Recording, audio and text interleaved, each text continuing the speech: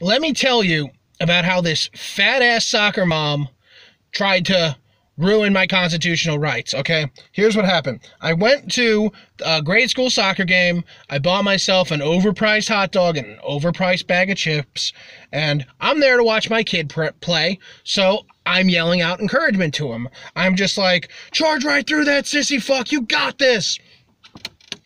And this fat fascist turns around and looks at me, and she's all just like, hey, this is a sporting event for kids. We really don't need that kind of language. You know, let's keep it fun, right? Also, could you please not call my son a sissy?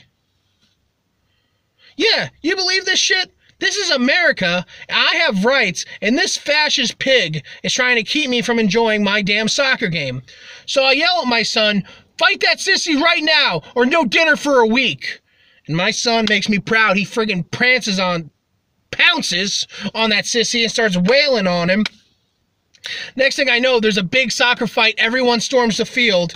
I get out there, I'm ready to go, and that bitch grabs me and puts me in a headlock and pins me to the ground. Someone points at me and yells, hey, look, that's the guy who started the fight. Let's butt fuck him. And so they did. Everyone had a go at my a-hole. To be fair, I was kind of asking for it.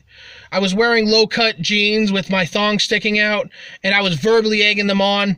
I was like, is that all you got? You fuck worse than your kid plays. So they all used me, and when they were done, they kicked me out of the game. I had to lay out in the parking lot on my belly with my sore ass up in the air while I waited for the game to end so I could take my kid home. How was your weekend?